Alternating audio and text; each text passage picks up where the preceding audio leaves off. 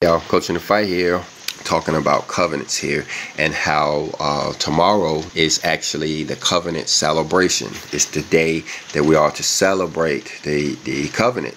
The Bible really doesn't call a certain feast on there, but in this class I'm going to show you how the forefathers actually celebrated the covenant on that day.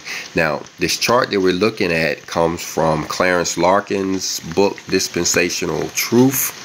He's one of the guys who did a lot of the charts that people use today as we talk about, events that has happened and are to happen in the scripture. But let's jump over and get into these covenants here. In this chart, he kind of gave us a diagram of all of the covenants from the Adamic covenant and all the way through to the new covenant. And we're not going to go into detail on these like we did in that other class. We just want to touch on them real briefly. So the first one we're going to talk about is Noah. Noah, when he was given the covenant after he got off of the ark. We're in Jubilees chapter 6, looking at Noah in the third month, the month Sivan. And this verse here is verse 17. It says, "For this reason it is ordained and written on the heavenly tablets that they should celebrate the Feast of Weeks in this month once a year to renew the covenant every year." Now, this whole chapter here is about Noah and the covenant that he received.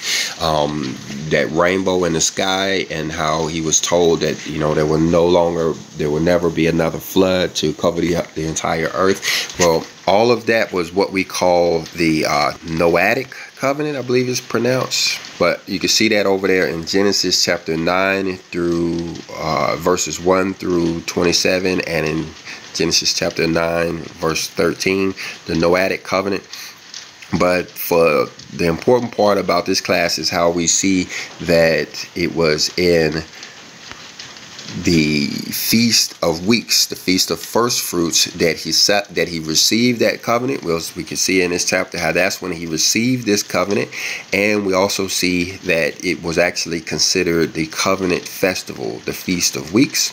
After we have the Noahic covenant, we have the Abrahamic covenant, given in all of these verses there in Genesis. But if we jump over to Jubilees chapter 15, we can see when he celebrated it. You see right here in verse 1 of Jubilees chapter 15 that Abraham celebrated the Feast of First Fruits in the middle of the month. And you see right here in verse 2, he's made his offering on first fruits, which we know that the Feast of Weeks is the Feast of First Fruits.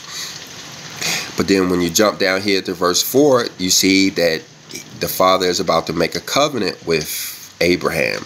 And when you look down through the rest of this chapter, you see that it's all about the covenant that the father made with Abraham. That covenant that you read over there, I think it's in Genesis chapter 15. It's in Genesis chapter 15.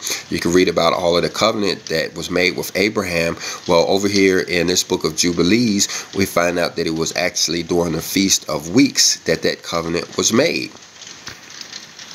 Now, so we don't know the covenant given to Adam. We don't know when that was. But we know when the covenant was given to Noah. We know when the covenant was given to Abraham. The next one that got a covenant was Moses. That's what's called the Mosaic covenant. Let's see when it was given. For that, we have to jump over to Jubilees chapter 1 and verse 1.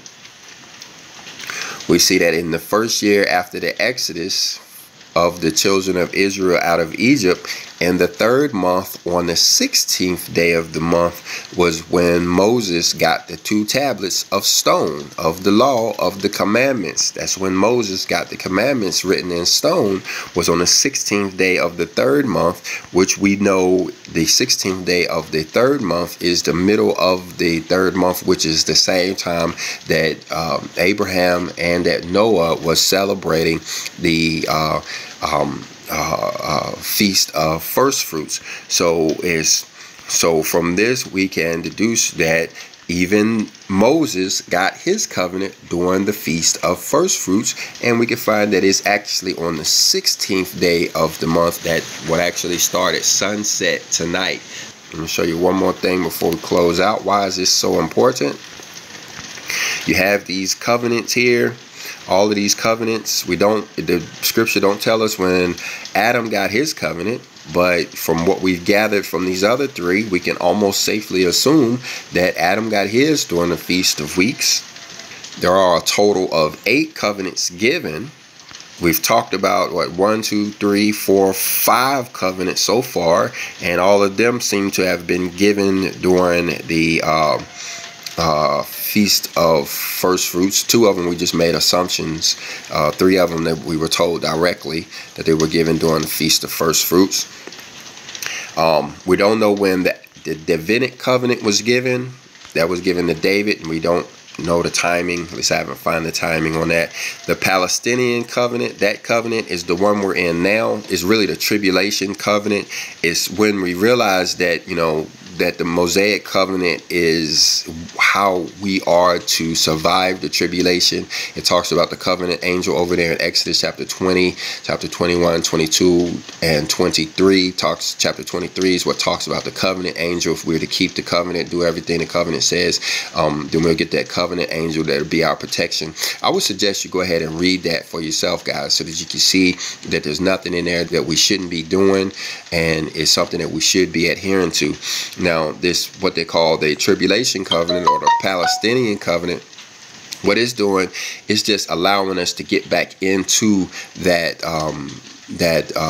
Mosaic covenant. You can read about it over in Deuteronomy chapter 30, verse 1 through 10, which basically says that, when you realize that, you want the Father to be your Father, when you want the Creator to be your Father, then you'll go back and you'll embrace the Mosaic covenant.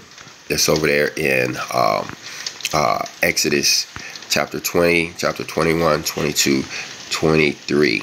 It actually ends at verse 7 of chapter 24. But I say all that to bring us to the 8th covenant, which is the last covenant, which is actually called the New Covenant. Now, this covenant, you can read about it in Jeremiah chapter 34, verse 31 through 37. You can also see the same thing repeated in Hebrews chapter 6, verse 7 through 13. But this is the new covenant. This is the covenant that we're actually waiting for. Now, we've gotten those other covenants on the Feast of First Fruits. Are we to get the new covenant on the Feast of First Fruits? Well, I don't know. I don't know if that's going to be the case or not. I don't mean to set dates or anything, because it could be Pentecost 2038. I don't know. But the thing about it, the Feast of First Fruits is important when it comes to these covenants, as we've seen. And so I believe why we should be on watch for the new covenant, the covenant that is to be written on our heart, like we see over there in Jeremiah chapter 34. So go over there, like I said, go over there and read Jeremiah chapter 34, verses 31 through 37, so you can read about this new covenant. So if it does occur, you can know what it is to be looking for. You'll know what to expect. You'll recognize it when it gets there.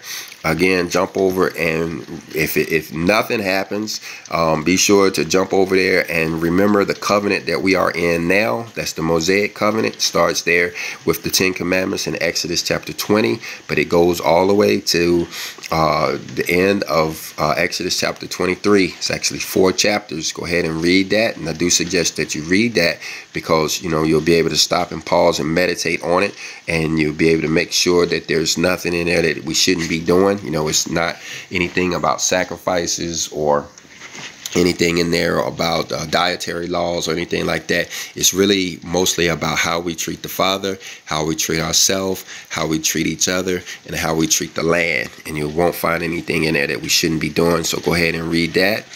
And if you would, go ahead and subscribe to our channel. Hit the like button if you got something out of this class. Hit the dislike button if you didn't. Leave comments if you will, and pray for us.